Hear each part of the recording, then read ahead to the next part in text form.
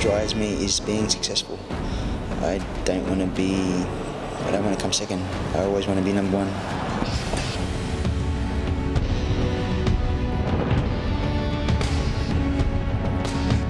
This sport's taken me far beyond anywhere I thought I'd be.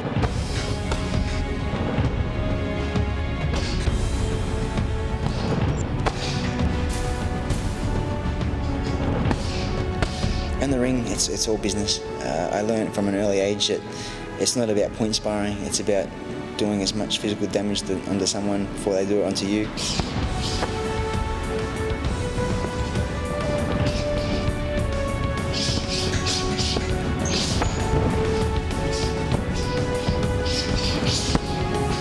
If you'd have told me to sleep outside in the dirt, and I would have done it, just become a world champion.